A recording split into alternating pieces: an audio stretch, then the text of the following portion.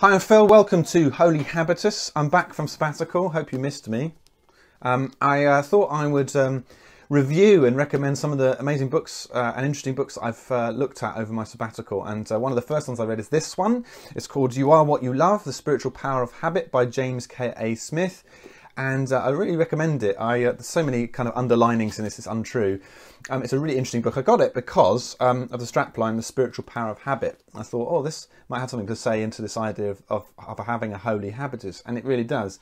It's a kind of a theological framework for a lot of the stuff I've been thinking about, which is really affirming.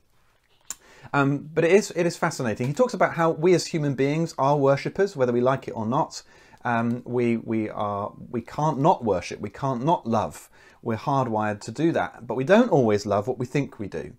And he talks about how our loves are shaped by our cultural habitus, by what he refers to as the liturgies that orient our loves.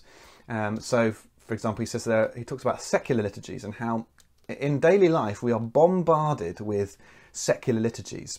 Maybe through advertising or through film and television or through cultural experience, just as through the structuring of our physical environment and things like that.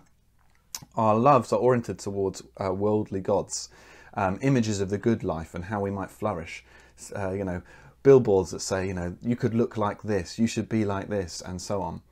And in contrast, he argues that the church, that Christians need to get far more intentional about developing the liturgical life that will orient us back towards God and the love of God and help us to love God so that we are propelled by that love, and that love is what shapes our decisions and actions and ethics and so on.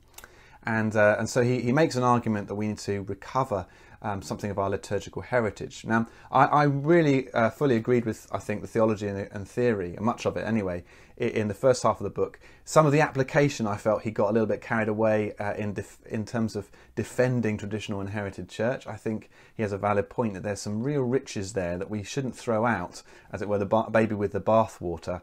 But I felt like sometimes he got a little bit strident in his dismissal of attempts by the contemporary church to be relevant, because there is a challenge to be incarnational. Now, he did caveat that in the rest of the book, but he also talks, interestingly, not just about how churches should be more tuned into how they might be more liturgical in a way that orients us to God, but also how we might look at in the home and in our parenting and in the world of work, we can create, as it were, divine liturgies that shape us and point us back to God, and over the course of time sort of make sure that our under the hood consciousness is pointing back to Him. It's a fascinating book. I really kind of recommend you read it and have a look if you're interested. It's a very accessible way into his thinking, and explore the spiritual power of habit, because you are what you love.